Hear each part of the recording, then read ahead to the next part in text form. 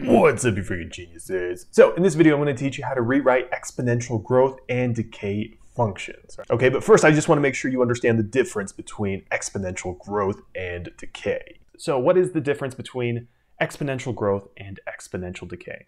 Well, they have very similar equations. So here we have y is equal to a times 1 plus r raised to the t. And then the only difference over here is that we have a minus sign. So what do these variables over here even stand for? Well, y over here is your final amount, and then a over here is your initial amount, okay? R is your rate, and then t stands for time. And all the variables are the same on this side, okay? And then lastly, I just want to talk about the growth factor and the decay factor. Okay, so don't confuse these with the growth rate. Okay, it's a little bit different. So over here on this side, the growth factor is just what's in between the parentheses. Okay, so it's just this 1 plus r. Okay, so when what's inside of your parentheses over here, the 1 plus r, when it's bigger than 1, that's how you can identify that your function or equation is exponential growth. Okay, and then on the other hand, over here we have the decay factor, okay? And then over here, it's the same thing. It's just what's right here between your parentheses. So over here, we have 1 minus r, right? So when your decay factor is less than 1, that's how you can identify that that equation or function is exponential decay. Okay, so there's your quick introduction. Now let's jump into some examples. All right, so here's our next few examples. So this one says rewrite the function in order to determine if it's exponential growth or decay. Okay, so with these, you might notice that there's something kind of different here, right?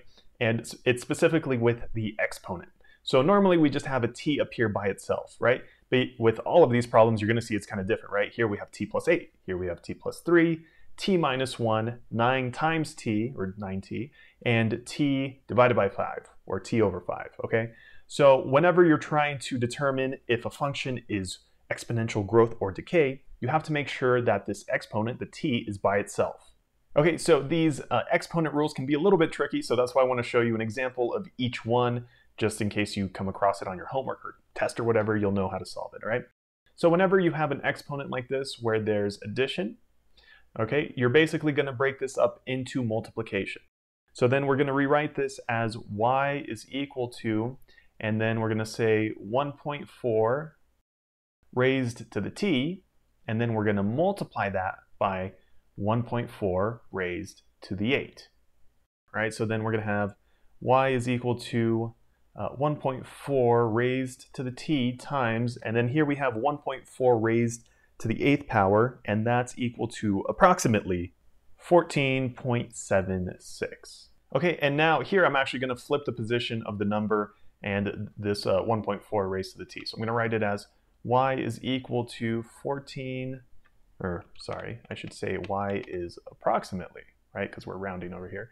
Y is approximately 14.76 times 1.4 raised to the t, all right? And the reason I flip these two is because if you remember the original exponential growth and decay equation or function, it's y is equal to a, and then in parentheses 1 plus or minus r raised to the t, right? So here you can see that we have a number. The number goes on the left. All right, so I'm just trying to get it in the same order. Okay, but in either case, you can see that we finally isolated our t all by itself, right? So now we can figure out if this is growth or decay by just looking at what's inside of the parentheses again, okay? So here we have 1.4, that's obviously bigger than 1. So that means this function, this original function, shows exponential growth. So let's try this next one over here. So this one's a little bit different.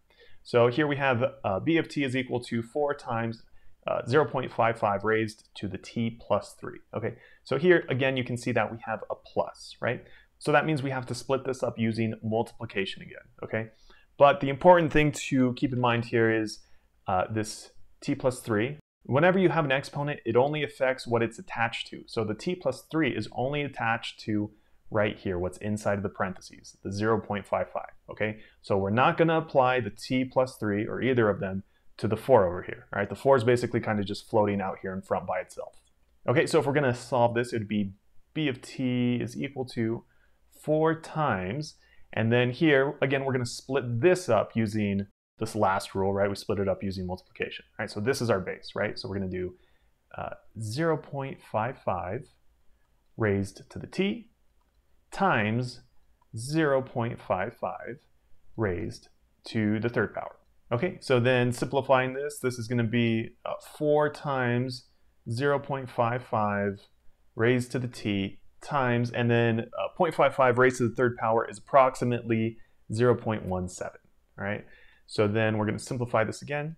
So the first thing we can simplify is this, right? So what's 4 times 0.17? Well, that would be approximately 0.67.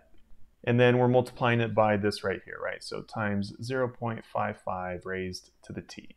Okay, so we finally got our t by itself, and you can see that the number right here between the parentheses, 0.55, is less than 1, so that means we have decay, right? Decay, boom. All right, here's the next one. So f of t is equal to 0.4 times 1.16 raised to the t minus 1, all right? So here we're subtracting this time. So you could probably guess what we're going to do, right? So here, since we added and we split it up doing multiplication, here we're subtracting, so we're going to split it up doing division, right? So again, just remember that this exponent right here, the t minus 1, or both of these, only get applied to what it's attached to, the 1.16, right? So here we're going to say that f of t is equal to 0.4, right, times, and then we're going to split this up. So we're going to say 1.16 raised to the t, and then we're going to divide that by 1.16 raised to not the negative 1, but this is going to be positive 1, right? Okay, so then this is going to be equal to, I can kind of just combine everything on top. So 0.4 times 1.16 raised to the t divided by 1.16 raised to the first power is just 1.16, right? 1.16, like that. Okay, so now we're almost done, but the last thing we can do is simplify our numbers, right? So what's 0.4 divided by 1.6? Well, that's going to be approximately 0.34. Okay, so then they reduce down to 0.34. And then we have our 1.16 raised to the t, right? 1.16 raised to the t, okay? So we finally got our t by itself. Right here, 1.16 is bigger than 1, so that means this is growth. Like that, okay? So just a couple more here. So here is y is equal to 2 times 1.06 raised to the 9t. Okay, so when you're multiplying like this, what you can actually do is take one of your values up here, the 9 or the t, and throw it inside of the parentheses over here, okay? And in this case, you'd want to throw the number into the parentheses, so we would have 1.06 raised to the 9th power, and then we would want to leave the t out here by itself, right? Because that's the whole point, right? We're trying to get t by itself out here, okay? So let's simplify this. So it's going to be y is equal to 2 times 1.06 raised to the 9th power, and then this whole thing is going to be raised to the t, like that, okay? And then we can simplify what's inside of the parentheses right here. So 1.06 raised to the 9th power, that's equal to approximately 1.69.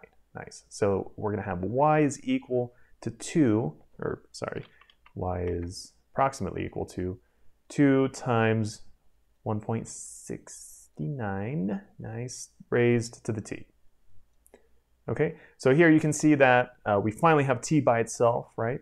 So right here inside the parentheses, 1.69, that's obviously bigger than 1.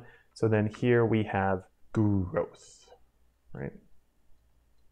And then the last one over here, p to the t is equal to 5 times 0.82 raised to the t over 5.